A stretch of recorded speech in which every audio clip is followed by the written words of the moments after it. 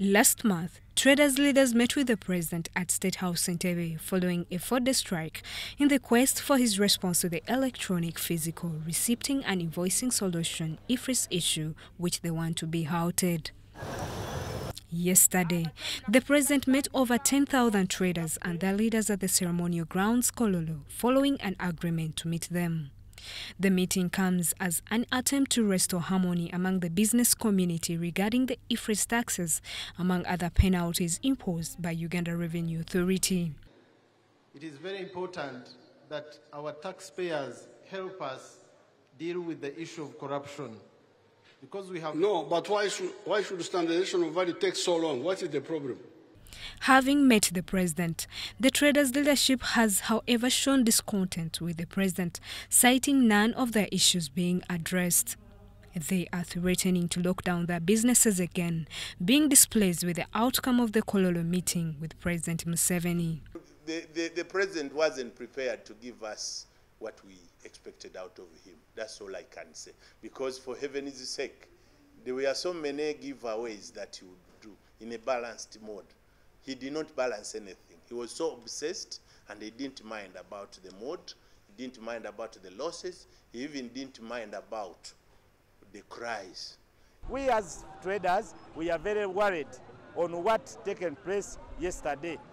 But anytime we are going to announce what is next. But we are likely to announce the closure of the shops 2 months.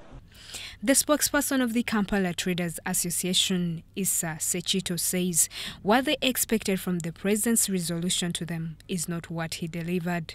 However, he says a way forward is to be communicated as per a leaders' meeting that's going to be held before the week's end. Issues have been raised to government, and particularly so to the president that we met.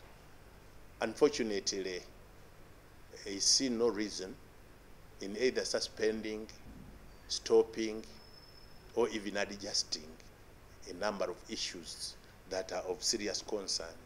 This was a very big disappointment to the business community and the people who anticipated some positivity in the interaction with the president. Fellow business people, we are coming back to you.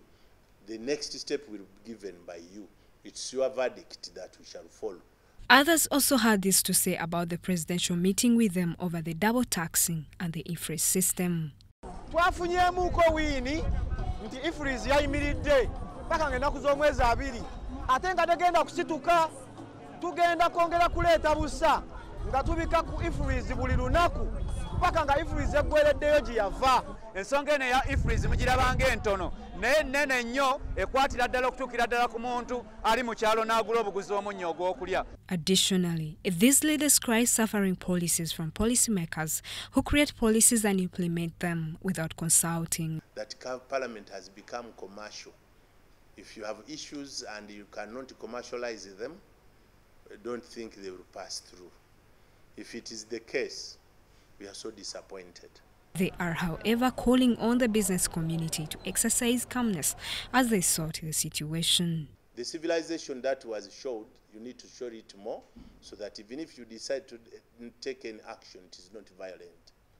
The traders' leadership are planning another meeting with the president before the official open meeting on the 20th of June 2024, as communicated by the president. We need to go back to him and lay bare the mistakes that we saw, so that by the 20th, when we meet again, maybe some mistakes have been corrected. Traders downtown Kampala still demand government action on their grievances, among others the EFRIS system. These are, however, threatening to impose another 2 months protest if their concerns are not addressed. Justin Nakami, UBC News.